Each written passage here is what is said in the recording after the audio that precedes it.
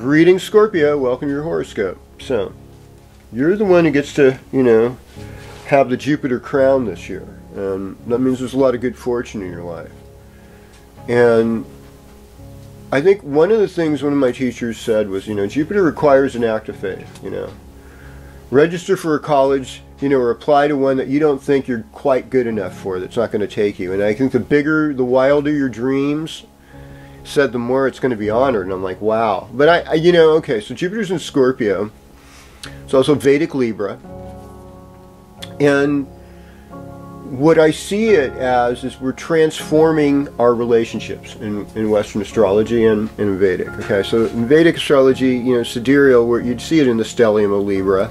This is a year all about, and that's where you are. Most of you are that Vedic Libra. So, I often think, Scorpios, you need to look at the movement of Venus a little bit more. And so Venus is in the third house, and it's like loving your siblings, loving your friends you grew up with, and having that kind of, a lot of interaction with them, and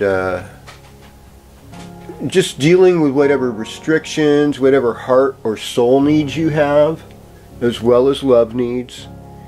And that's that's going to be a lot of the focus. But you also have more energy still, Jupiter. And I think, just eat right.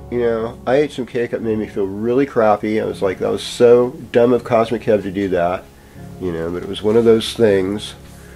One of those things at work where I was the object of celebration. So it's kind of like, it's like Watanka in Dances of Wolves, but no, Watanka's much healthier.